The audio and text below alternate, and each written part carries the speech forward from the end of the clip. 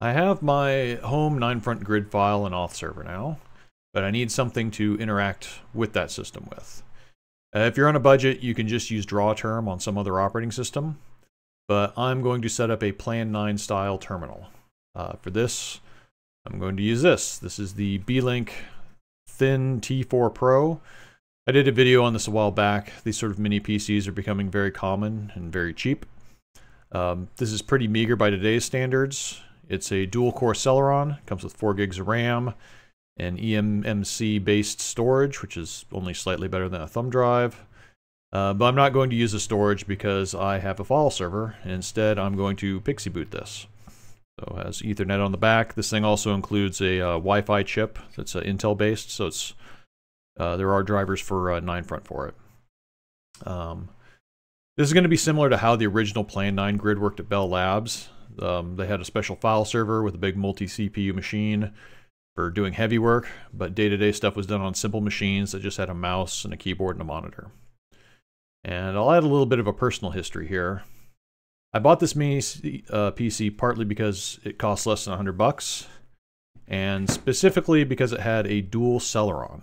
And while cleaning my house, I came across a manual for a motherboard I owned years ago, the ABIT BP6. This was the motherboard that Intel said could not be built.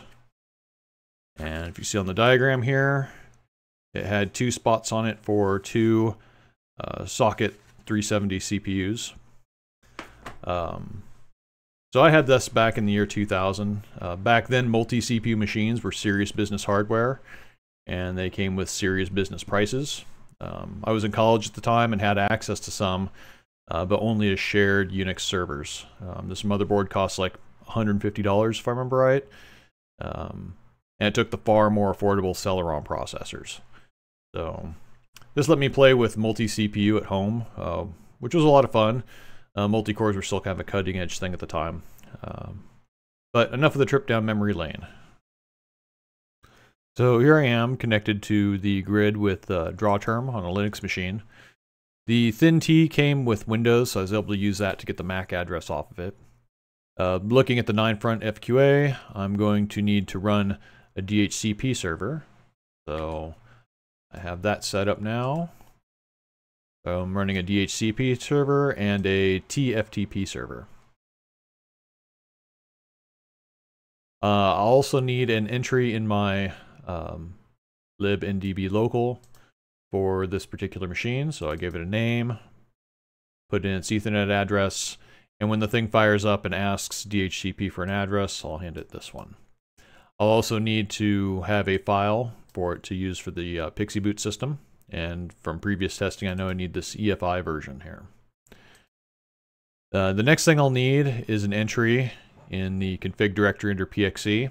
You make a file named with the MAC address, and in it you'll put the stuff that you would put in a plan9.ini. So it has things like the kernel you want to boot, the boot args. In this case it's going to be booting and loading everything off the file server, so it's just going to use TLS, an encrypted connection to the file server.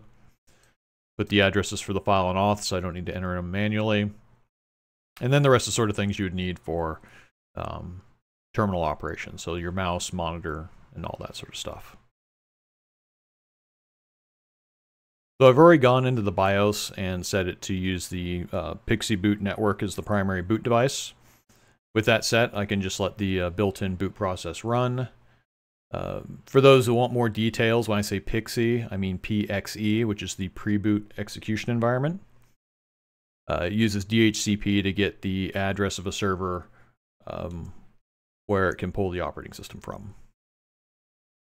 And so now I've hit enter to go ahead and confirm that I want to use TLS. It asks for a user, and that's going to be the host owner of this particular device, this terminal. And now it's going to set up the network, contact the server. I want to confirm that I'm logging in as Glenda. Put in my password.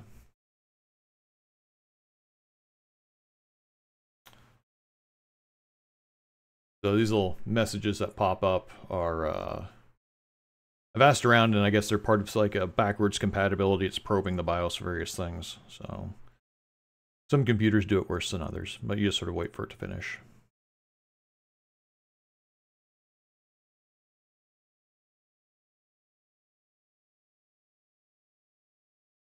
But anyway, this works well on Plan 9 Grid for several reasons. First off, I'm already using a storage on a remote machine to fetch programs from the server. So yeah, I don't need to worry about the storage on this device.